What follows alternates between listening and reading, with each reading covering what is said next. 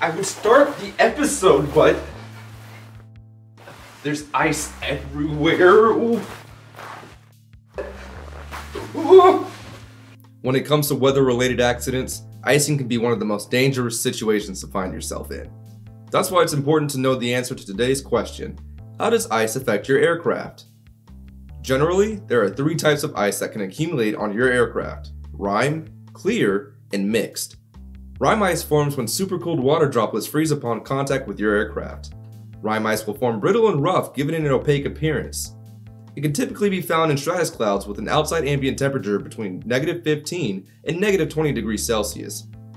Clear ice accumulates a bit slower than rime ice, but can be significantly heavier. Clear ice has a smooth and often transparent appearance. It's usually found in cumulus clouds with an outside ambient temperature of 2 to -10 degrees Celsius. Mixed ice is a combination of the two, typically occurring in temperatures between -10 to -15 degrees Celsius. Okay, if you're watching this video, you're probably wondering, that's cool and all, but how bad can ice be for my aircraft?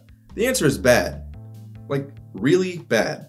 There's a variety of negative impacts that icing can have on your flight, including changes in aerodynamics, changes in weight or center of gravity, loss of visibility, increased stall speed, increased drag, unresponsive flight controls, and obstructed airflow to engine intakes.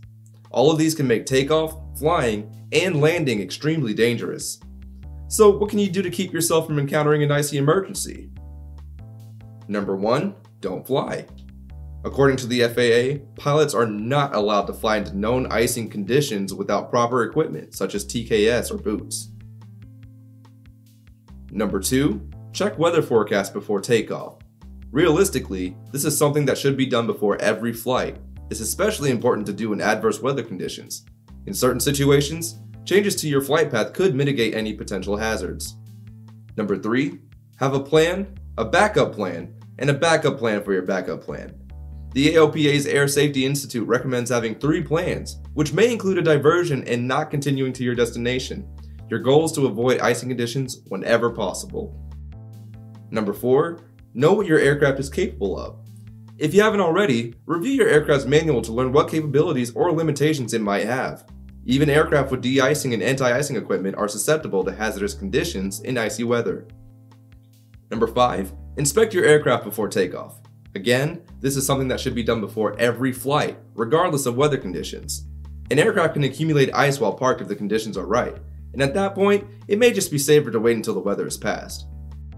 According to the Air Safety Institute, nearly a quarter of all accidents due to airframe icing are caused by ice or frost that accumulated on the ground and wasn't removed before takeoff. Okay, so say you're already in the air and unknowingly encounter icy conditions. What do? First, turn on de-icing or anti-icing. This is your first line of defense against accumulating ice. If your aircraft is capable, this will help melt ice on crucial parts such as the airfoils or your pitot tube. As a rule of thumb, turn on anti-icing whenever you're about to pass through a cloud. Second, get out of there. Simply put, the longer you stay in icy conditions, the more dangerous it'll become. While not usually recommended, climbing out of an icy cloud could be an option, but only if you're certain that you're already near the top and have a plan to get back down. Third, alert an air route traffic control center of the weather conditions. While this might not help you personally, it'll give other pilots a notice that could end up saving a life. When in flight, the Air Safety Institute recommends this 3-part plan: anticipate, recognize, and act. Anticipating means to know the conditions you're flying into at any given moment. Recognize when icing occurs, and act accordingly after evaluating the situation. Do you have a question for Flying? Tweet us at Flying Magazine on Twitter using the hashtag FlyingExplained, or email us at explained@flying.media.